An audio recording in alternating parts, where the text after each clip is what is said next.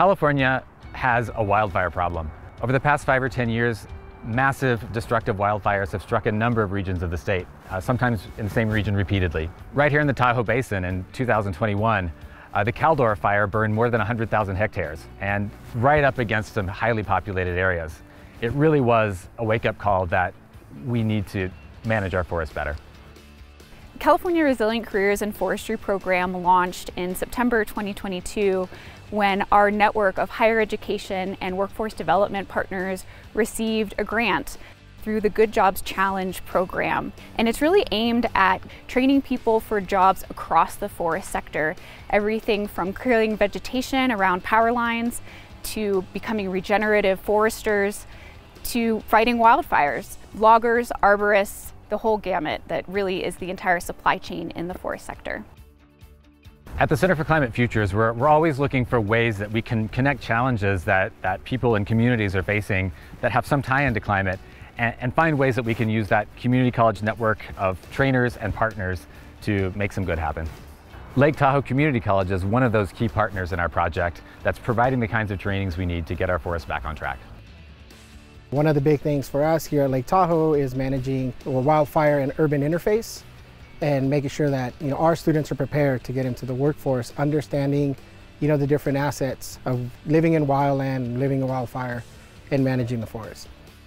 This program is really unique in that our partners are working directly with employers to make sure that the skills our students are learning are directly applicable to the jobs that are available.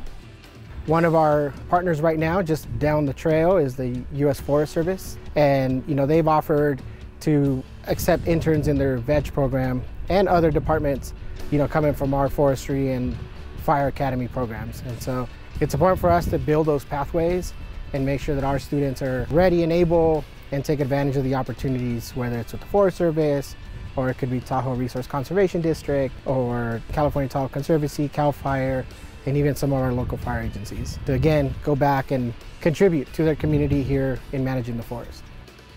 Among the many things I learned from the program were silvicultural practices, the importance of cultural and prescribed burns in areas like the Lake Tahoe Basin. I got to meet a lot of professionals in the field, see what's going on in the field, see how they do things, see the research that they were performing. So that was incredible. Our program delivers to students a variety of supportive services that they can access to help them be successful in their training program and move into that job at the completion. We're giving them things like transportation support in the form of gas cards, or help purchasing really expensive boots that they need for training and work. Maybe it's a Wi-Fi hotspot to help them connect to their online classes or other things that they need to do to apply for a job. It's really a holistic supportive services program.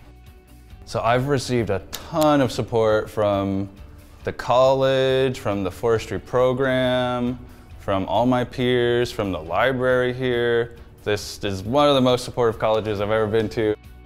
The staff and teachers have been great. There is a lot of great counseling and a lot of great coaching in this program that has helped me get from where I started to where I currently am. One of the things we're finding out is that a lot of people, young people in particular, don't even have forestry careers on the radar. One of the tools we've built to help build that awareness is a website called forestrypathways.org. And really that's to help people that are just trying to figure out what's out there, what training programs are there, and then how they match up with different kind of career paths and jobs that are there. We know the scale of this work will continue to increase, and we need more people doing this work.